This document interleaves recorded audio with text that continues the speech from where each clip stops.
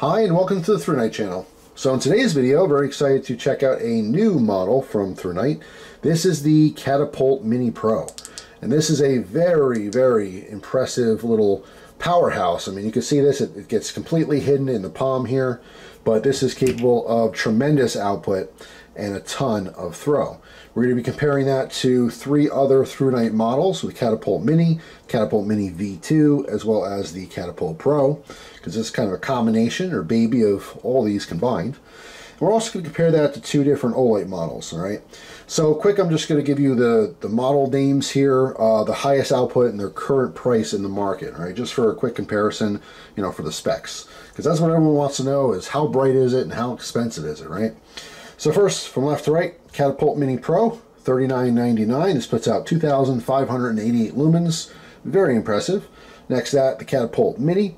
All right, this puts out 680 lumens. Currently sells for $79.95. That is a third-party seller on Amazon is where I got that price from. Then we have the Thrunite Catapult Mini V2. Also $39.99, just like the Pro.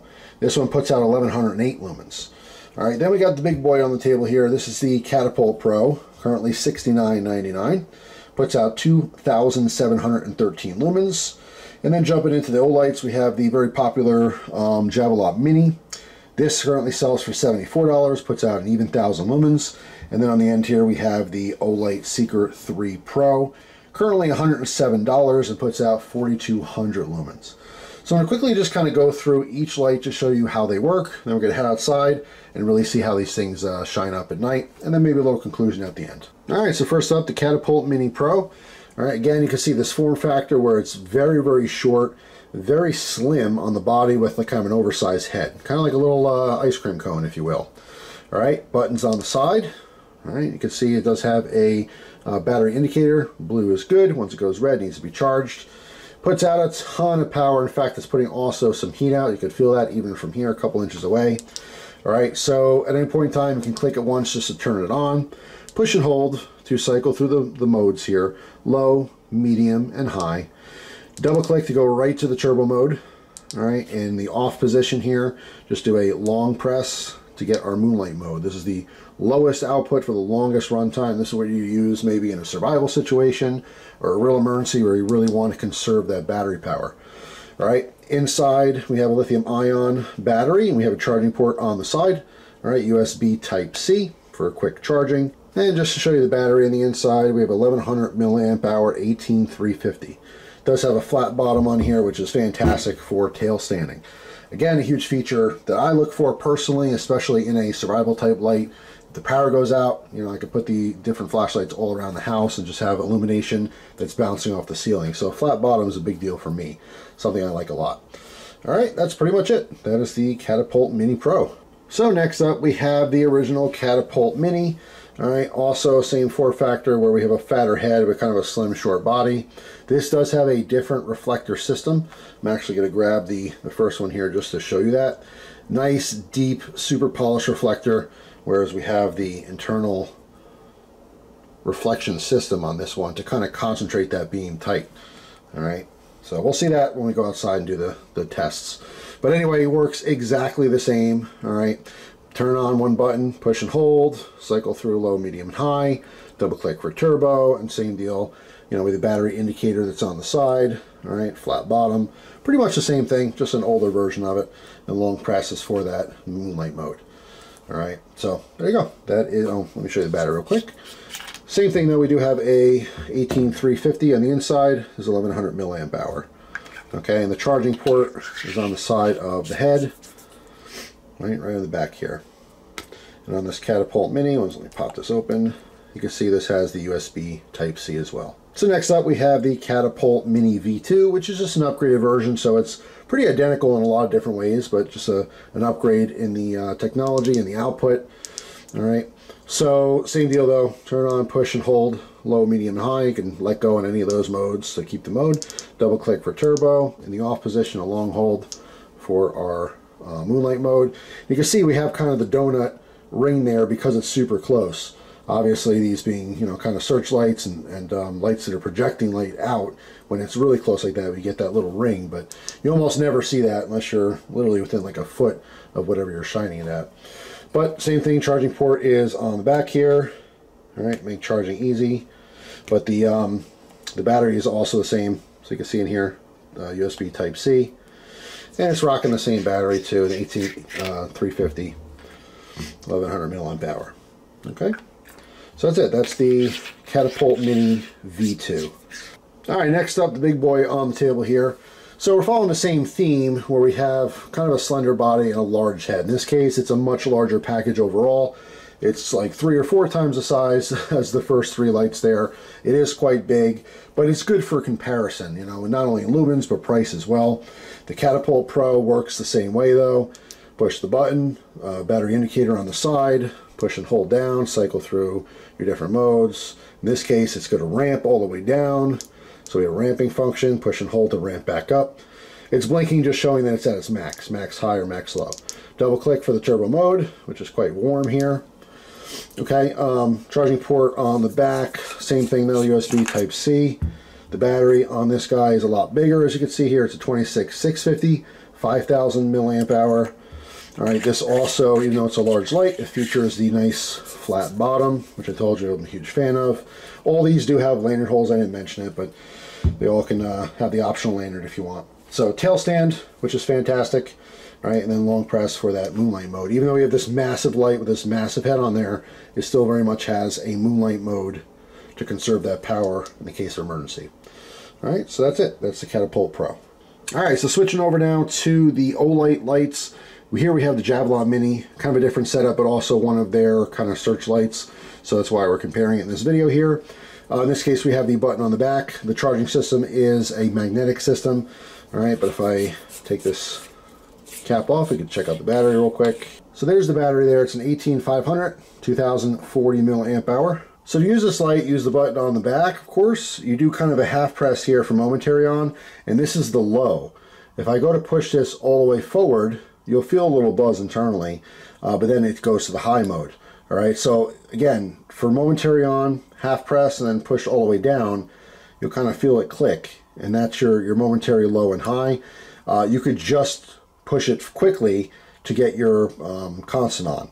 All right, so just an interesting light, you know, different UI, completely different setup, but the same function in that this is a very good thrower. That's why we're going to compare it in today's video. All right, last up here we have the Olight Seeker 3 Pro.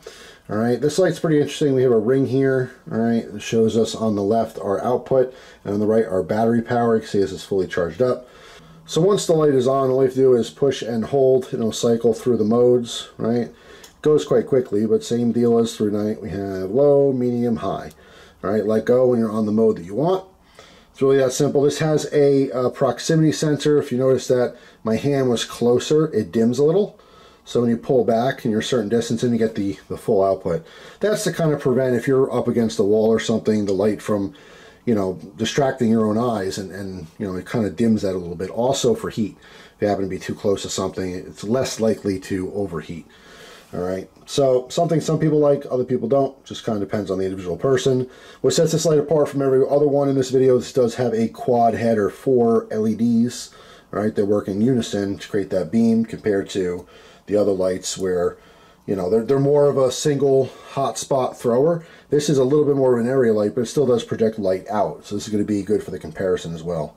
So that is the Olight Seeker 3 Pro. All right, guys, so first up here is the Catapult Mini Pro. Put that on high. We are roughly 30-35 feet, something like that, from this shed. So up, down, left, and right. That is a beast for being such a small flashlight. All right, next is the Catapult Mini V2. Okay, up, down, left and right. And the Catapult Mini, up, down, left, and right. And the big boy, we have the Catapult Pro. Okay, up, down, left and right. All right, so next up, the Javelot Mini. up, down, left, and right. And last up, the Seeker 3 Pro. Okay. Totally different throw on this guy.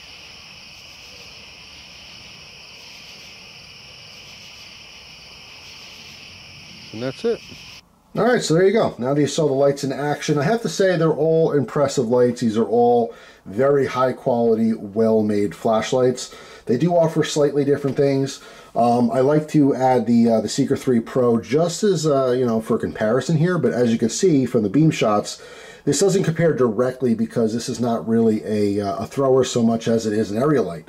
But it happens to project light in a nice way where it does project it out. And keep in mind, this is 4,200 lumens. So over 4,000 lumens is going to project naturally. But this is more of a wall of light as compared to the rest of these, which focus it pretty narrowly. And some do it a lot better than others. All three of the small catapults, the Catapult Mini Pro, the Mini, and the V2, as you saw, they have a very, very tight beam.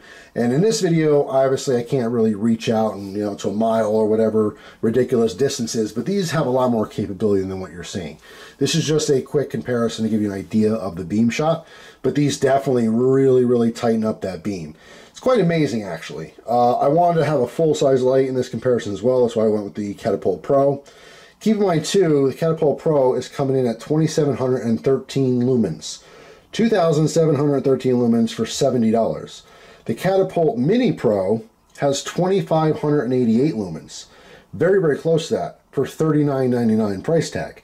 Okay, so almost half the price, but almost the full power or capability as this much larger light. Now, obviously, with the larger battery, you're going to get different run times and such, but it is interesting to see that. They kind of create a hybrid between the Mini, right, and obviously the second version of the Mini, and the full Pro. So if you liked the size, you know, the form factor of these Catapult Minis, but you like the, you know, the numbers and the output that the Pro offered, that's where the Catapult Mini Pro comes in, right? Now the Javelot is also, the Javelot Mini here is a really cool light. Again, wanted to kind of compare it with a different brand here. It is offering a lot, but unfortunately this is $74. You know, so of course it has a higher price tag. And speaking of high price tags, that Seeker 3 Pro, $107. It's a lot of money, but it's a cool light. It has some different features the other lights obviously don't, but you know, clearly you're going to pay for that. So I really don't think there's a wrong choice here as far as a, you know, searchlight or a light that you want to really have a lot of throw as compared to spill. But you know, obviously very favorable with the new Mini Pro. Just a fantastic price for this, and just a ton of performance and a tiny little package. So very excited about it. So thank you very much for watching. If you guys are new to the channel, there are product giveaways completely free to you, the viewer. If you're interested, all you have to do is comment on these videos and subscribe to this channel. Thanks for watching.